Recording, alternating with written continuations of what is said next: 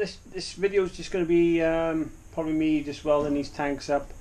I got some extra bits to go on these tanks, and I did need a bead roller because this bit of pipe in here hasn't got a bead on it.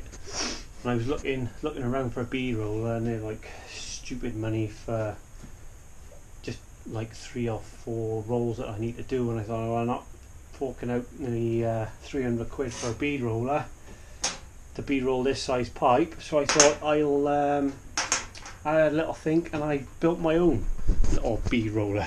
Well, if you can call it that. So this is my little bead roller. So basically, it's 2 bits of stainless that I got, and I cut a positive and a negative, and it comes out quite well. And I've managed to bead roll my own, which I was quite quite pleased with that. Simple to make. So if you guys need a bead roller, I suggest you just make one out of a bit of metal. Really, it's not quite hard, not hard at all. So I'll put you guys on my head, and I'll show you how it works. Straightforward, and you can clamp it to as tight as you want, so you can go around in one tightness and then tighten them up. So if we say we want our bead by there, crimp him, move him around a bit, crimp it, move it around a bit, crimp it, move it around a bit, and so on till, see that? You start to get a bead, look. It's tidy, isn't it? That's how she works. So I gotta crimp this and that one, and I'm pretty sure there's another one down there that I gotta crimp. So little tool there if you want to make one of them. So just there we are. Right, tanks. I got a load of these fittings. Now I did say to you guys that I was going to put stainless steel pipe from tank to tank. Well, this bit is stainless steel, obviously this is brass. I'm going to have 4, this is proper the biggest fuel line that they just sell. See, look, fuel hose, that's inch. So we got a little push on there with a Jubilee clip, and I'm going to put a series of these up here to go back and forth the tanks. So hopefully I won't have any problems with the 2 pipes joining together. I did the fuel line basically, it was cheaper. With Christmas is coming, I thought I'd just try and save a little bit of money. And to be fair, that inch hose pipe is it's quite cheap actually, and it's quite sturdy as well, so I don't think it's gonna bend or sag. And that's what I'm gonna do. And in the future, if it doesn't work out, then I'll probably take them out and I can put stainless pipe in again. So that's what we're going to do today. We're going to drill these holes for these to fit in, weld them in, and that's about it, I think. Probably thinking, how's he going to get that hole in there with one of these? One of these little drills. I tell you what, these are not cheap, these drill bits, and I didn't really want to pay the money that they wanted for them, but I need it to get my 4 holes in there, so we got one. So what we're going to do is come out 4 inches off the end, one at the bottom, one at the top, and equal distance between them all. So that's our next project. Okay, well, I've marked out 1, 2, 3, 4 equal distances, and it is 68 millimeters between each one.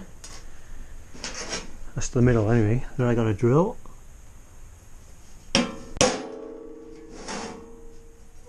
we're gonna punch these.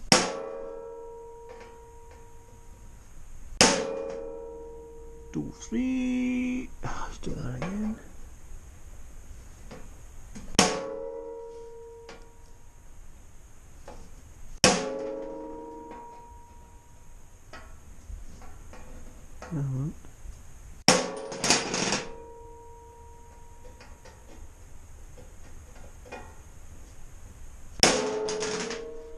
Okay, and then we're gonna drill it out. Here we go.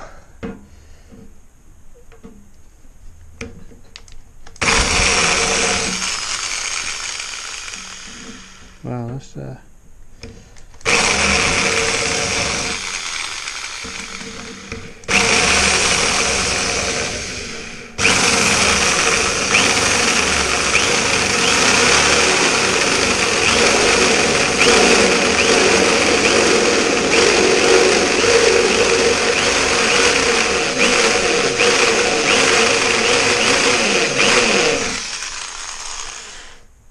oof, that got out quick.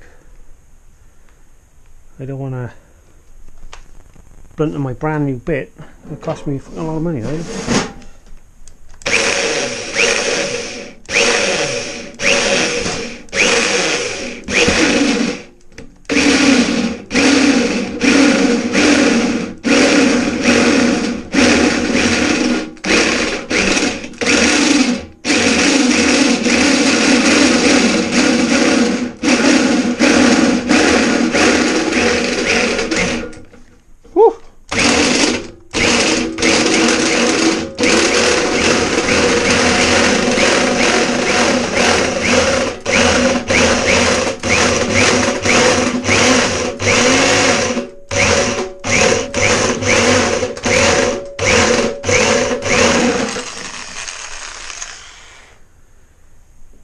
Wow. Well, I didn't like that. I don't like stainless, this bit.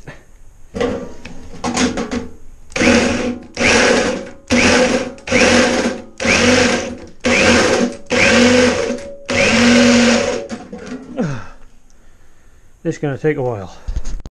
We got our 4 holes drilled. I had to put them on the drill post, driller post first, and turn the speed down because you just weren't doing it with the hand drill, and it took me quite a while actually. It was quite fiddly. So anyway, they're done, and now I need to find out what angle, because they're not just going to be in there like that. They've got to be at a funny angle to be level. So this is our level actually. So that's our so they gotta be in there at that angle. So I gotta trim these threads off, and then it should go in nice, like what angle that we want, and then we can weld all the way around it. All the threads ground off there now, and it needs to be sat in here like so, just like that. So I'm going to tack that in there at that angle, and then we got all the others to do, so it's going to take a while.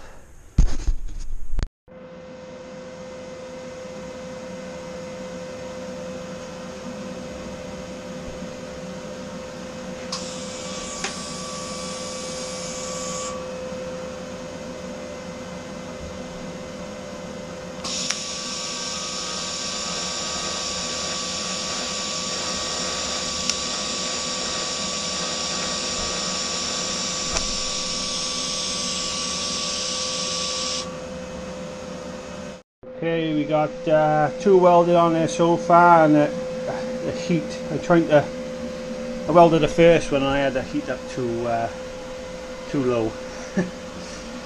So I'm just tackling with getting the right temperature on it at the moment, because I forgot to turn it up when I had it down. So a little bit of warping in there, but we'll get it out. I got a blowtorch, we can warm it up and straighten it out a bit, so not to worry.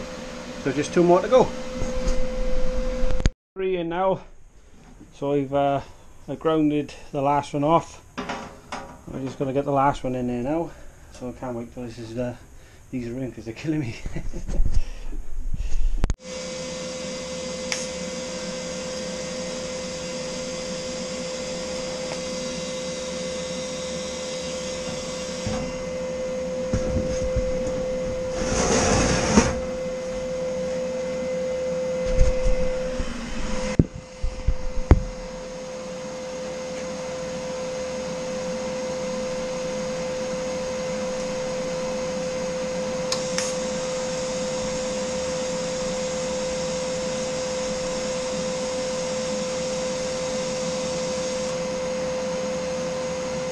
Oh, there we have it. All four are in now, pretty much in a row.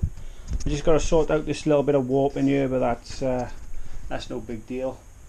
You just put the big torch on it and then straighten them out with a bit of wood, and we just got to weld them all up now. So and then drill all the holes for the next one. Great.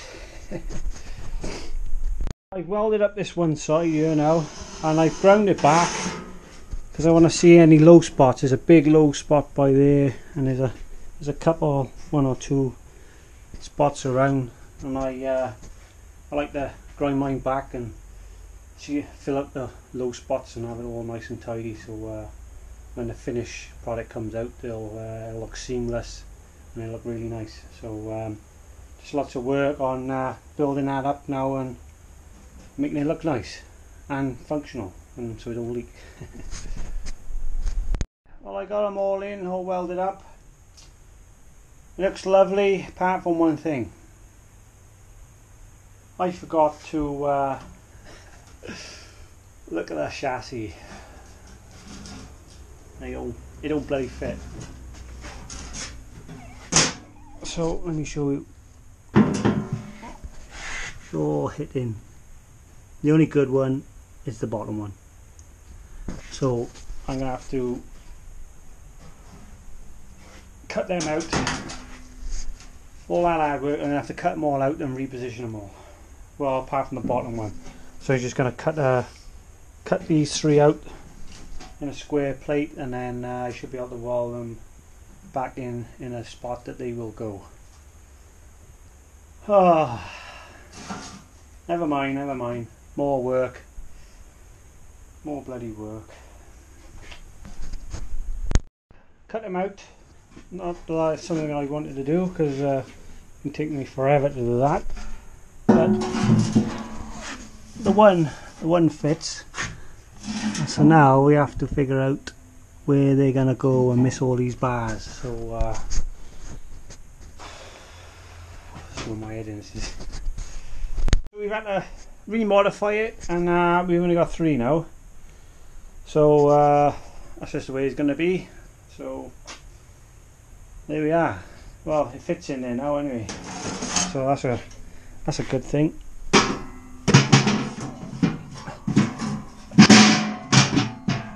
Fits in there nice and snug. So there we are. Pretty much done. I got two tabs welded on it to keep it down. Those are in. That's welded up.